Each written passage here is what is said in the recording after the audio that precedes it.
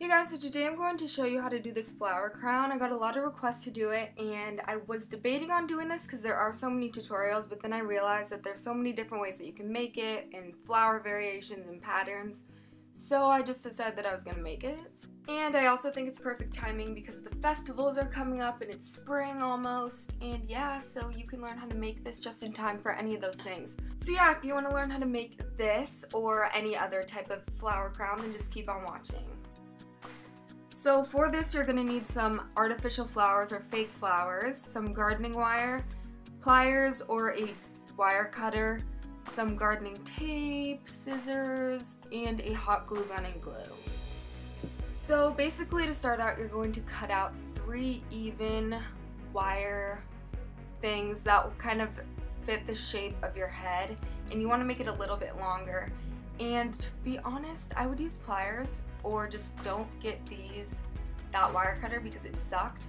Then once you do that, you're just going to braid it. And I don't know if anyone else mentioned this in their like flower crown tutorials, but braiding this was so freaking difficult.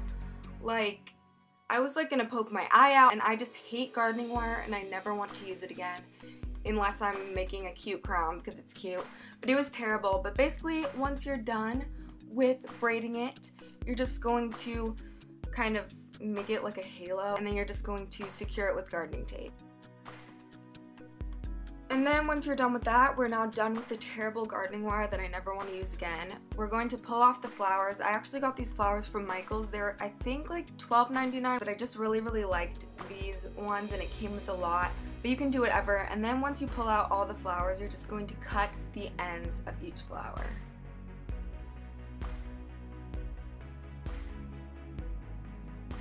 Now it's time for the hot glue gun, and you want to be careful because I picked this thing up and totally burned my hand. But basically you just hot glue gun the bottom and then you stick it right on the halo, and you want to hold it. It is a little time consuming, but you really want to make sure that the glue dries, or else they'll kind of slide and get really messy, and then they kind of won't really stick as well.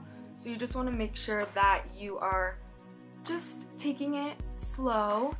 But basically, I just put these pink flowers all the way around the halo.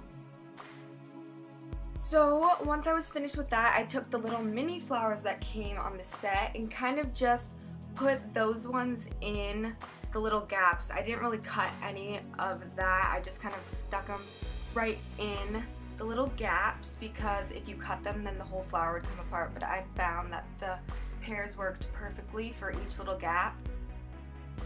So once I was done with that, that's what it looked like, and I actually had 4 extra pink flowers, and so what I did was I kind of put those right over some of the flowers just to kind of give it some layering right in the front of the crown, because I thought that that would be really cute. And then finally, once I was done with that, I just took a few more little flowers and just kind of put them in any leftover gaps. That was pretty much it, and I'm so obsessed with how it turned out. I just want to thank everyone who requested me to do this, because if I never got requests, I probably would have never done this, because it's such a popular thing on YouTube and stuff, and I didn't really think it needed to have another video. But you know what?